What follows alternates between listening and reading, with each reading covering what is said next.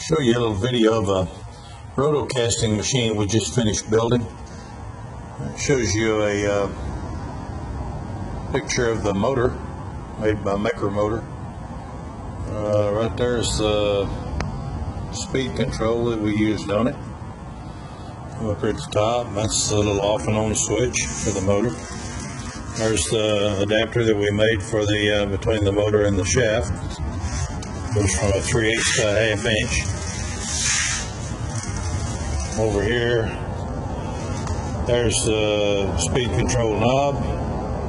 Another picture of the speed control, and that's the power box.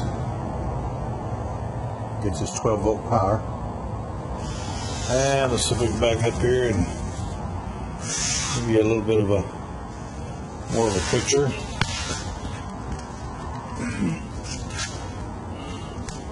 There's a picture of the miter gears where we change the direction of the center frame. Shaft comes over. There's the chain going down to the main frame. And I guess we can back up here now and give you a little video of it working.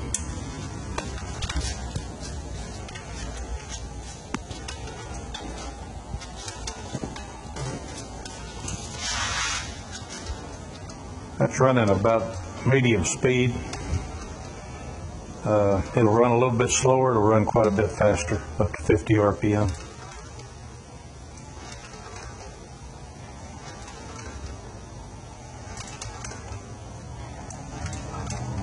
Well, there you go.